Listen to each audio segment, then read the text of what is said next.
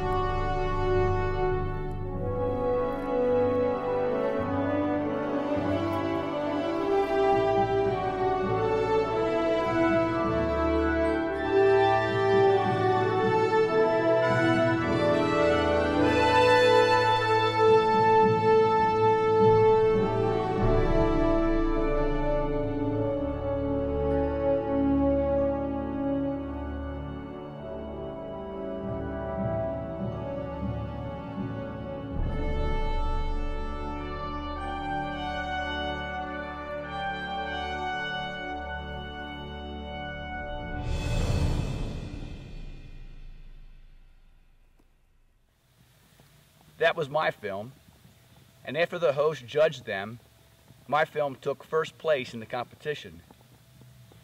As a result for taking first place, I won this beautiful Prime Synergy bow, which I use for all my archery hunts now. Even when I'm here at my practice range, all the memories from that event come flooding back to me. This year I returned to Powder River Outfitters and took a buck with this very bow. Stay tuned next week as I will share some of my thought process and thinking which resulted in producing the prize-winning video in that competition. Thank you for watching my videos.